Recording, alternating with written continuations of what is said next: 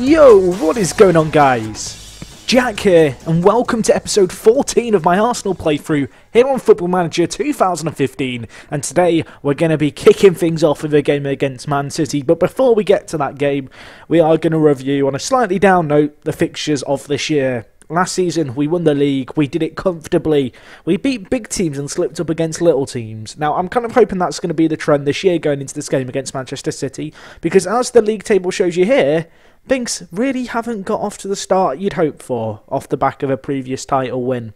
So let's review the fixtures. We have also played in the Champions League, which I'll review as well.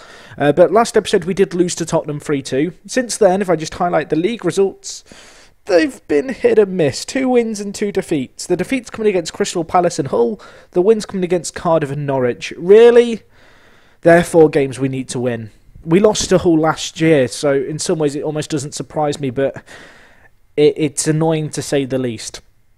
Against Norwich here, this was a comfortable game. We were 4-0 up at half-time. In the end, the game finished 4-1.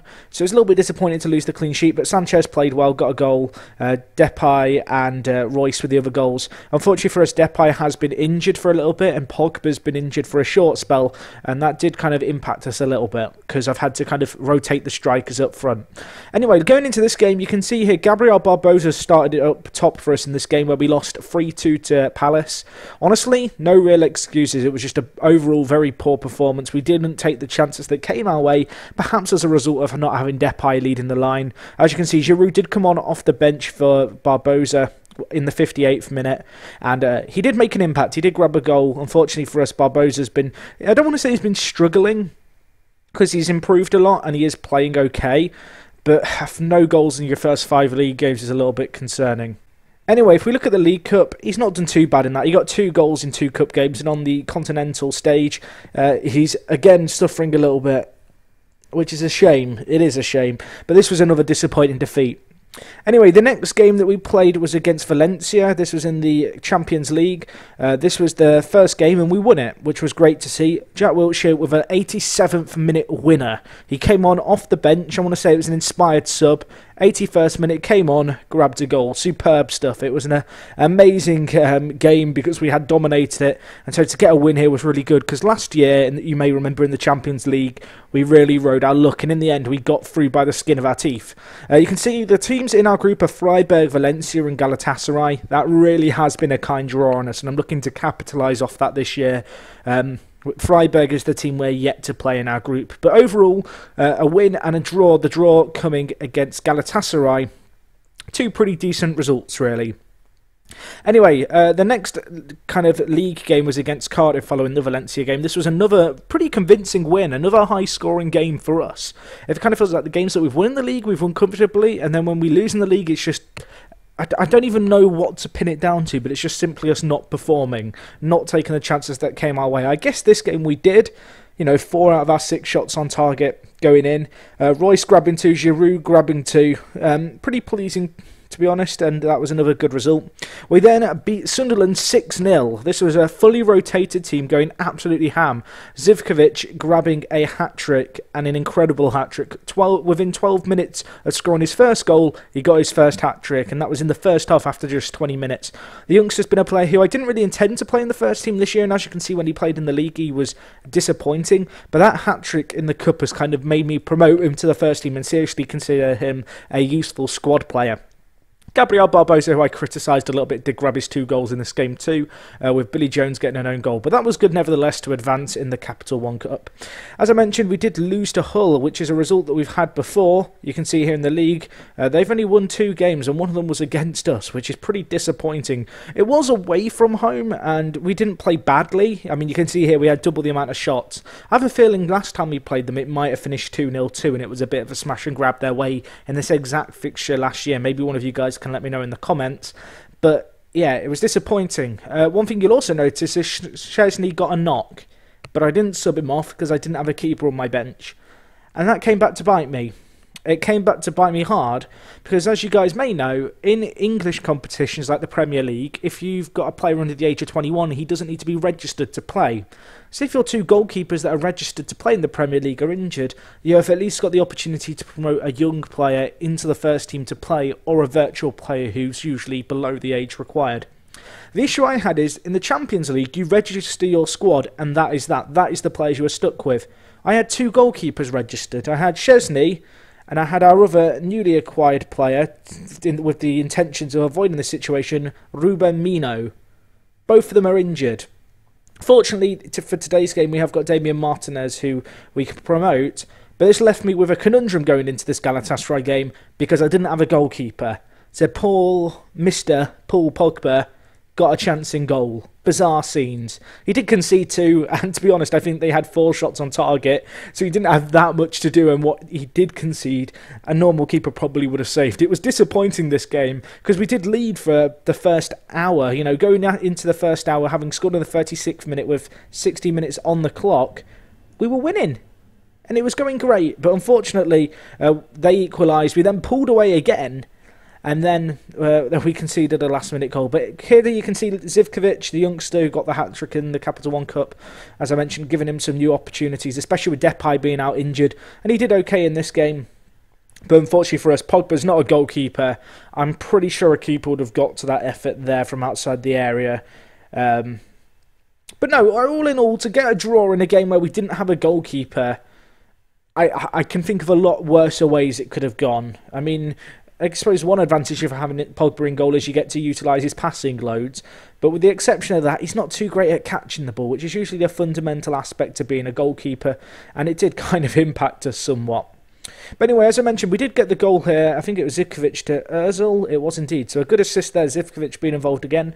Ozil, who I played deeper before, he was playing the centre attack in mid-role. European football, the Community Shield, the Capital One Cup and the Premier League, you know, all these fixtures within a fairly short period of time, and with internationals having been played in the meantime, has really meant that my players haven't had much of a rest, so I have had to rotate my team where possible.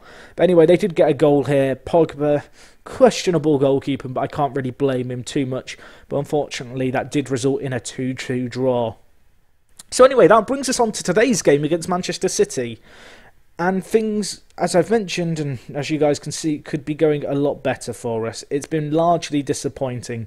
To be in 11th place on 6 points is less than ideal. Looking at the rest of the league, teams have slipped up. Like, realistically, we are only 4 points off second. And I say only because, we've played terribly. We've not got the results we need. But the way I'm looking at this is, if we can beat Man City today, the gap is at most going to be 4 points between us and top. If we lose today, this could immediately hinder our title credentials. However, the thing that kind of stamped our title credentials last year was just how good we were at beating the big teams. The big, important games our players turned up. I'm hoping we can have a little bit of that today.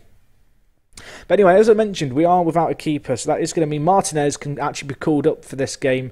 In terms of transfers, there were a few. You may notice Debuchy's missing. That is because he has been moved on. There were a few players who were sold in the end. No new signings after the last episode, but I did let Umtiti go for 11.5 million.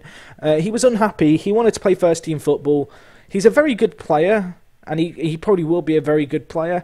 But I got him in on a 800k fee last year. He played good for 11 games as kind of a sub-on option and a kind of a rotation option. I'm pretty delighted to basically turn around over £10 million profit in 6 months on a player. So that was great. Debuchy I sold for 9.5 million. However, this fee can rise to 16 million based on the fact that for every appearance he makes for PSG, they have to pay us 100k, which means that over 50 games, if they pay us 100k for 50 games, which is the cap, we'll end up with 16 million or just shy of that for Debuchy, which I think is a pretty good bit of business. He was a good player for us. You can see even last year, though, he wasn't kind of playing every game for us at right back, and so I'm quite confident to let Callum Chambers have a stab at that position. Other players to go on out, Flamini went out for a free to Newcastle. You may have noticed if you were watching closely last episode that we were a little bit over our wage budget. Flamini and Rosicky, 2 older players, both in my under-21 side as just kind of reserves, were on £100,000 combined. got rid of them both on frees with Rosicky. He kind of threw a hit. Rosicky. He threw a tantrum when I didn't get rid of him in January. He moaned and cried, and it was tragic. So I basically told him, look, I'll mutually terminate your contract. And he came back and said £1 million, which actually worked out at being a saving because he had 2 years left on his deal. So I was quite happy to let him go. The other players are just loanies out. Zelalem is the one who may, very slim chance, may end up in the first team at some point. He's a good player, but he's like nothing incredible for us, and he's the kind of young player who, you know, we'll let him have a chance to prove himself at Sheffield, give him a chance to play regular first team football, then maybe reevaluate how good he really is. But anyway, those are the transfers. As you can see, in the end, the total spending amounted to just under 50 million. In terms of where that leaves us financially, we're still 88 million in the black. But you can see that Paul Pogba spending spree definitely caught up with us. And you can see we spiked here at 186 million. That was, of course, after the Walcott and Oxlade-Chamberlain sale. And since then, we did go on a bit of a spending spree in the league. So all in all, it's not been an ideal start to the season, but as I mentioned, we could be in a lot worse situation. I kind of feel like, considering how hit and miss we've been, to still be, you know, only 4 points if we can win this game off the title like leaders would be a mighty, mighty impressive showing. Anyway, for this game, we are missing a few players, unfortunately. Sanchez is going to be out for 10 days to 2 weeks. But obviously, both our first-choice keepers are injured, which is a little bit of a pain. It does mean that we have a little bit of a makeshift look about us, perhaps, in terms of our bench and in terms of we're lacking Sanchez, so we kind of have to move some players around in order to facilitate for everyone. This is the team I think I'm going to go with right now. Wilshire's going to come in. Wilshere, a player who I don't want to say I've forgotten about, but last year he didn't get much of a chance in the first team. But he is a very, very good player in FM. And to be honest, he's improved a lot whilst he's been playing for us. He still played 27 games last year. Granted, 8 of them were off the bench. This year he's been a little bit of a kind of... I don't want to say a passenger, but when he's played, he's not really impressed. He did get that important goal for us, of course, in the Champions League game, but in the league, when he's come on, he's not really had the impact I'd desire. But anyway, let's get into today's game. Khedira and Pogba are going to be partnering. You may notice that I have reverted back to our old system in terms of the player roles and the instructions, just because I've decided we need to stick with what we know. So we're going back with Giroud up front for this game, but we do have options on the bench in Zivkovic, Barbosa, you know, 2 players who can potentially come on. Depay is also going to be back. This is his first game back in the squad at all since he had an injury where he twisted his ankle, I believe it was. Yeah, he twisted his ankle, which kind of was a little bit of a pain. But he's back in the squad now. Hopefully he can work some magic for us off the bench if need be. But hopefully we won't rely on that, because this is going to be a tricky game. We are playing Manchester City. Now, we did play well against these guys last year, and we did beat them 5-1, you may remember, in a pretty memorable live com. As you can see here, a defeat for us could see us slip into the relegation zone. Now, I'm really hoping that doesn't happen, but a win is pretty much essential here. If we don't win this game, I don't want to say we can kiss goodbye to our title kind of hopes, but we are essentially going to have a perfect season in terms of we won't be able to afford to slip up against little teams anymore. Last year, what kind of saved us was, despite slipping up against teams like Hull, like we have already on this save, was we beat Man City twice, I believe. We beat Man United twice, 3-2 and 5-1. We beat Chelsea, I think, once out of the 2 times. We didn't slip up against the big teams. And we're going to need to perform like that again today. So we'll see how we get on here. Looking at it, we are dominating, and Royce has an effort. My assistant's advice gets in the way, but Sterling finds the net. That was the rebound of a free kick to make it 1-0. Of course, last time we played Man City, Royce got a hat-trick of free kicks. This is a game, though, where we need to step up our game. We need to show in these big matches that we can be title hopefuls, and Aguero misses a sitter there to give City a way back into this game. That was sloppy defending. So in terms of what's really been going wrong on this save, I can't quite put my finger on it. I don't know if it's a little bit of complacency. I don't know if it's just players being out of touch. I don't know if it's just the fact that we fluked last year. Is it the tactic changes that I made, the very minor ones? That's a fantastic pass, though, by Marcelo. Sterling hits the post. But no, I can't quite work out what it is. I've gone back to basics with our tactics. It kind of feels like we're lacking that clinical striker. Giroud was that for us last year, and he was also great at assisting the play. Obviously, Giroud is still in the squad, but he hasn't had as much of an impact when we have played him, I don't feel. Whereas I feel like Depay got 2 goals in the Community Shield. He was scoring in the league a little bit. You know, he got his first league goal. Then he twisted his ankle and was out for 4 weeks. And that kind of...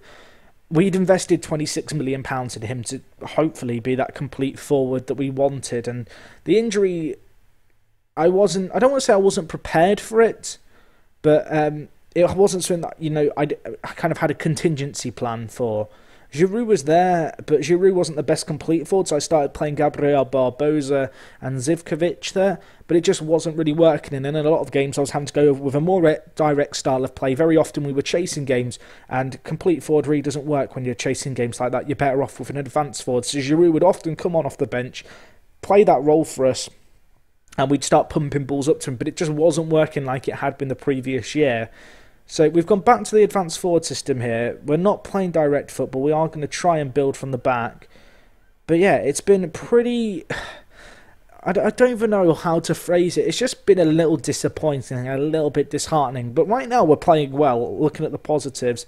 Although Belanta's now injured, so I guess the positives are lacking. But we have got Mertesacker off the bench. Of course, even with Umtiti and Debuchy's departure, we still have players like John Stones, Belanta, Gibbs is still at the side. We have plenty of options in terms of players we can bring on. Looking at the average ratings here, it's not looking too bad. However, I'm going to bring on Depay and play him up top. I'm going to give him a chance to kind of come on off the bench in a game here. It might be a bit risky because he is coming back from injury, but I want to give him a chance to kind of get 30 minutes in a big game here, hopefully get him back into the pace of the Premier League, and maybe even grab him a goal for his confidence. But anyway, looking at it, City on the attack here. Pogba, though, mopping up. He is playing that deep line playmaker role for us right now. Pogba's just an incredible centre mid in FM. He can facilitate pretty much every role. He can fit into any system, and that makes him such a great player to have on the pitch for us. But here, Aguero, wow, fantastic goal by him. Lazy defending. I was about to say lackey defending, but that isn't a sentence. But just really lazy defended by our centre-backs, however. But we have got a chance here. Maybe Chambers, Depay, options in the middle. Royce hits the woodwork, and then he can't direct the rebound past Joe Hart. How heartbreaking. Although, have we got another chance? No, we haven't. Oh no, Dzeko, route one. Martinez with the save. Of course, I should point out, I can't remember if I've mentioned this, but our keepers who are injured are going to be back soon. But Martinez maybe should have saved that Aguero shot the more I think about it. But Sterling! Raheem Sterling! Is that his first goal of the season? It's his second goal of the season. It can't come at a much better time than that, though. What a hit, son. 2-1. I said these are the big games where we can maybe get back in the title race. Looking at the stats, we've been the better team. There's 4 minutes left of added time. There might be a chance here. Can we break? Wilshere, chip the keeper. Hit it. He's gone for it. Joe Hart's there. It's almost as if he could hear me there and egging him on to shoot. But that should be game. That should be game unless there's a late twist in the tail and that's it. That's got to be it. Wilshere, just get rid of it. Not to Asamoah. Mertesacker deals with it. No nonsense. Depay, Royce. Blow the whistle, ref. GG. 2-1 Arsenal. That is the kind of win I needed to kickstart our season. Hopefully now we can build upon that. Of course, Man City were top of the league and unbeaten in their first 5. So to do that, that is the kind of form and fight we need to show for the rest of the year. Even if all the teams above us win their games in hand, at most we're going to be 4 points off the pace. Which, considering the start we've had, in terms of we've only won half of our games, could certainly be a lot worse. But anyway, guys, hopefully you've enjoyed this episode. Madness going on in that game, but what a late goal that is by Raheem Sterling. Hopefully he can build upon that because he's not been great. As always, if you have enjoyed this video, if you're enjoying the series, smash the like button. If you're new to my channel, you can subscribe for Football Manager 2015 videos. And I'm going to check what fixtures we've got coming up quickly just to see who we're going to be playing next time. I have a feeling it might be Chelsea in the league. I will just check how many games time that is. I think we're going to do the Chelsea game. So I'll see you guys for that. That is not too many games away, but that should be a big game away from home at Stamford Bridge. hopefully a chance to maybe get a win on the board and close that gap at the top even further.